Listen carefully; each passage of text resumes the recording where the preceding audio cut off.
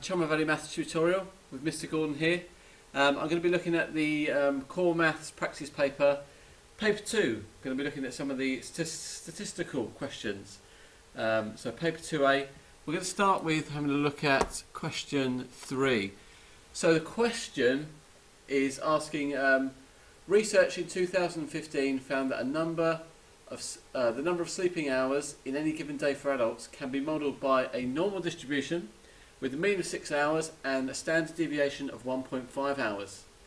And we've got Michael, who's claiming that the probability of a randomly chosen adult sleeping for more than 7 hours in one day is less than a third.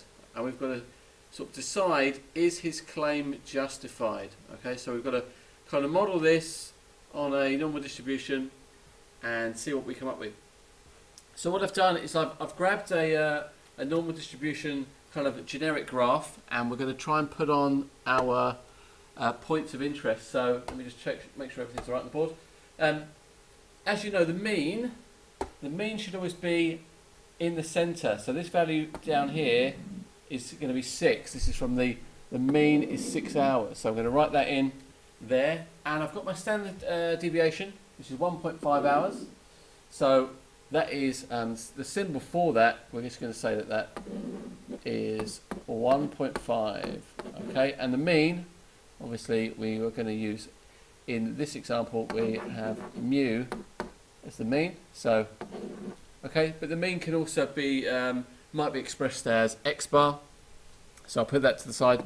You may see it written like this, the mean. And some examples might use another variable. So at this point we've got mu as our symbol for the mean. Okay, so what are we really doing here? Well, let's mark on what we're interested in is someone being chosen at random will be sleeping for more than 7 hours. So, I mean, where is 7 hours? Let's roughly mark it on. So, say roughly around here, we might be looking at 7 hours. And we're looking for the probability that someone has more than 7 hours sleep. So this area underneath the curve is the area that we're looking for. We're looking for the probability underneath that area. So how do we do that? Well, we need to find out a z-score.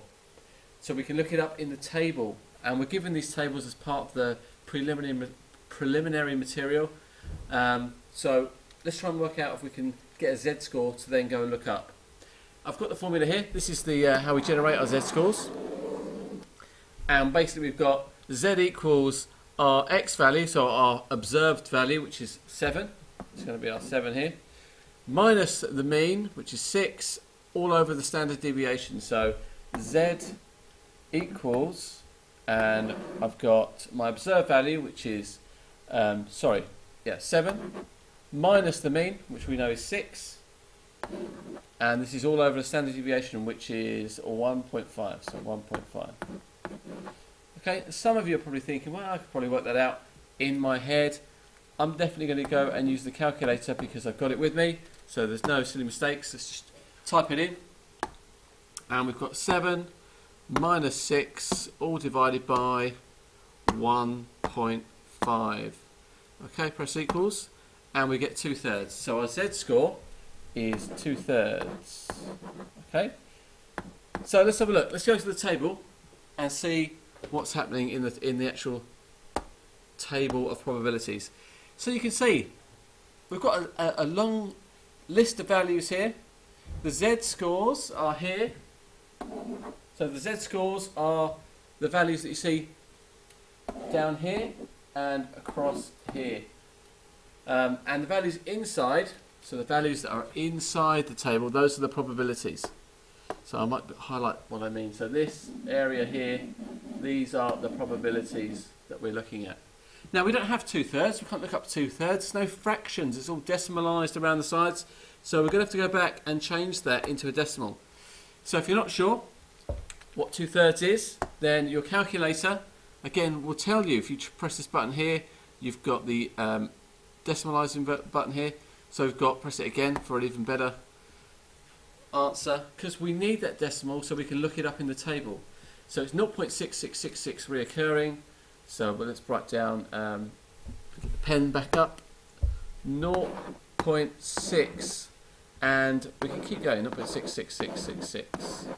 Have a look at our table, and we can notice that we've got 0.6, that's here, so 0.6 is there, so we're going to be in this row here, going this way.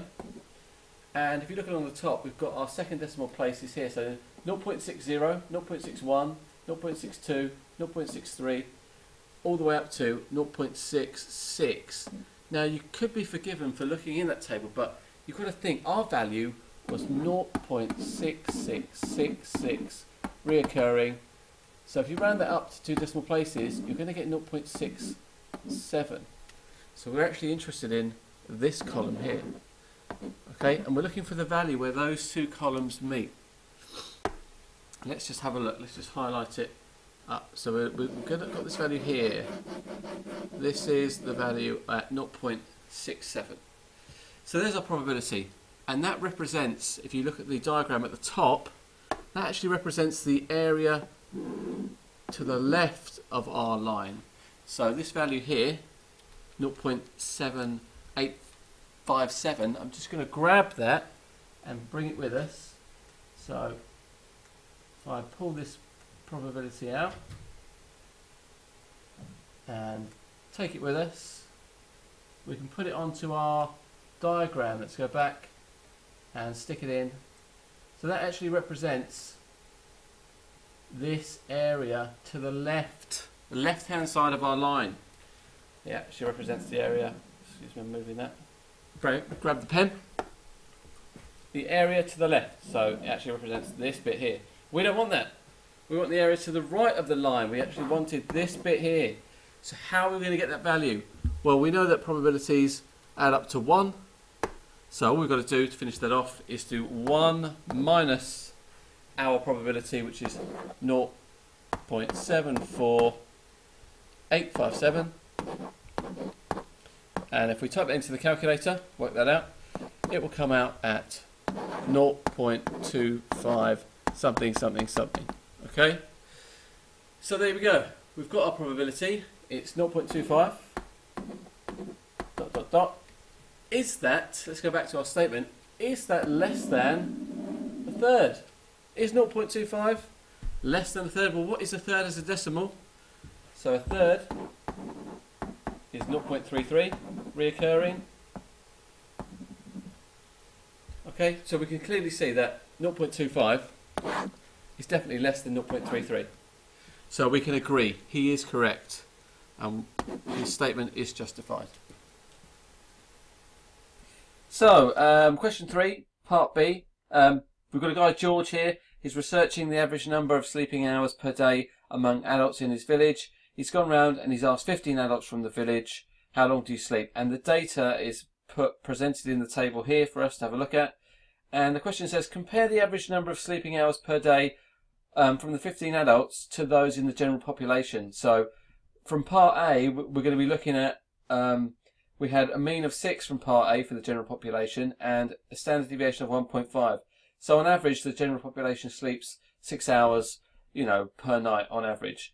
So we've got to really work out the same values for our sample. So the mean of the village and the standard deviation of sleeping hours for the village.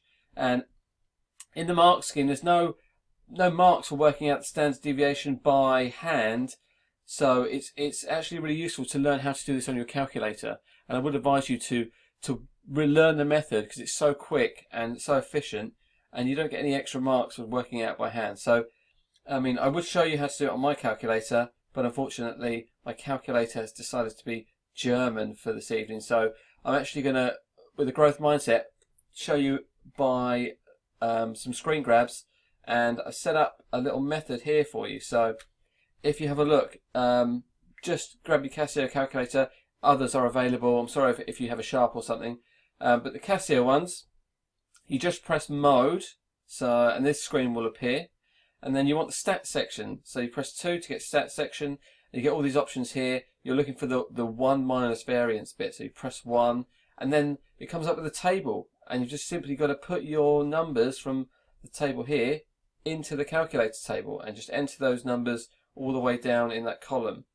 And once you've done, trust me, you press AC. Okay, my students have this sort of reaction when I tell them that, thinking they're going to clear all the data, but you just press AC and then you press Shift and then 1, and that will give you, if you look above the number 1, there's like a little section that says Stat. So you press Shift then 1, and then this screen appears here, and you want the variance statistics. So you press 4 for variance, and then this screen appears. So you've got these 4 options here. Number 2 is X bar, so that's the mean, and number 3 is your standard deviation. So if you've entered the data correctly and you get the values, you should end up with some values of 6.2 for the mean and 1.03 for the standard deviation. So once you've got that, you can start to compare the two distributions. So, I mean, what comments can we make about the general population and the village about the mean? Well, the mean's slightly higher here, so you can say, and this is grabbed from the mark scheme, the village, they sleep slightly longer than the general population. Okay, that's all they're sort of asking for at that point. And standard deviation, I've actually marked on some, they're not to scale, they're just sort of a very rough guide as to what the standard deviation tells us. There's 99.8% I think of the data is within 3 standard deviations, so it's actually telling you the spread of the data. Okay, so the bigger the standard deviation, the more spread out the data is. So which one has the smaller spread? Well, again, the village has a smaller standard deviation. So here it says their sleeping hours have a smaller spread than the general adult population, and that is all that they're requiring for you to say. Okay, so it's nice to see what the mark scheme actually wants and where those comments are coming from in terms of the data. Part C, George has decided to identify the adults in his survey whose sleeping hours are more than 1 standard deviation away from the mean. Use the mean and the standard deviation from the general, they've highlighted this bit, the general adult population, identify these adults. So we're not using the village statistics, we're actually using the adult one. So I've grabbed the adult stats here. So remember, this was from part A, the mean was 6, the standard deviation was 1.5. And it says, identify the adults that are 1 standard deviation away from the mean. So you see I marked on the sort of standard deviation marks, these blue lines here, to show 1 standard deviation, 2, 3, and the other way 1, 2, 3. And what I've done is I've just added 1.5 to the mean to get 7.5. That's 1 standard deviation away. Let me mark that in for you. So this is this section here. And I've also taken off 1 standard deviation. So another, to go to the left, it would be 4.5. And sorry, my line's slightly off there, but doing my best. And basically what it says is, identify the adults that fall outside of this region. So people in this section here and the people in this section here. Who sleeps less than 4.5 hours a night and who sleeps more than 7.5 hours? And all you've got to do is look at your table really and pick out those people. So if we're looking through and we're trying to find people above 7.5 or below 4.5. So scan through the figures and see if you can see where there's someone here, J, adult J, sleeps 8 hours, so that's definitely above 7.5.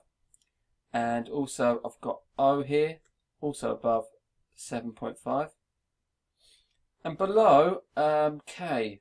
K looks like they are below 4.5 because they sleep 4 hours. So those are your answers, J, K and O. And obviously to show your working, you would just have to show that you've added on 1.5 to 6 to go 1 standard deviation above the mean, and subtract 1.5 to go 1 standard deviation below the mean. I hope that helps, guys. Keep checking the website for new core maths exam solutions videos.